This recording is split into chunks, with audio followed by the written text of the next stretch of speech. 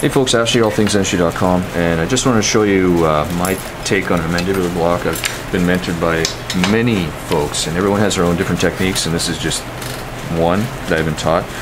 So let's get you to open there for me. Now this patient's already numb, and it's just easier to show when they're already numb. So the first thing I do typically is trying to figure out where the anterior border of the ramus is.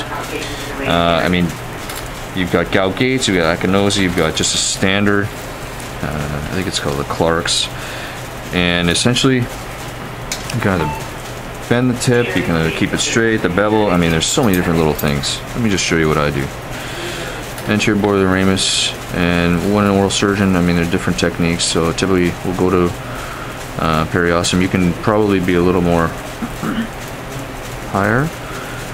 And essentially, I'm just going to walk it back. Now, normally, this is going to mandibular block takes me about 3 minutes, because the patient's typically not numb.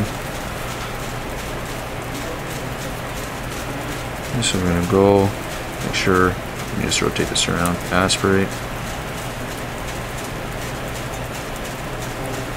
There we go.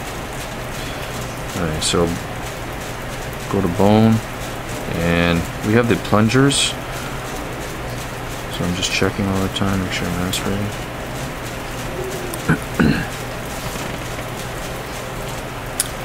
Thank you.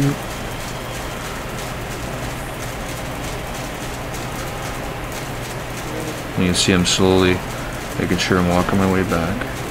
Arguments about needle deflection and whatnot. Let me spin that around so you can see. So you can see we have the plunger, and I'm just going to pull back, just aspirating.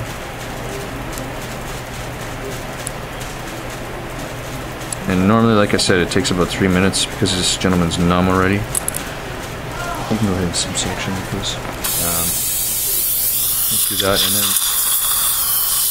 for a buckle, long buckle, the long buckle runs along the anterior border of the ramus. So there's different ways of doing it. We can come here, come a little more anterior like there, or you can approach it from right around there. Hope that helps. Cheers.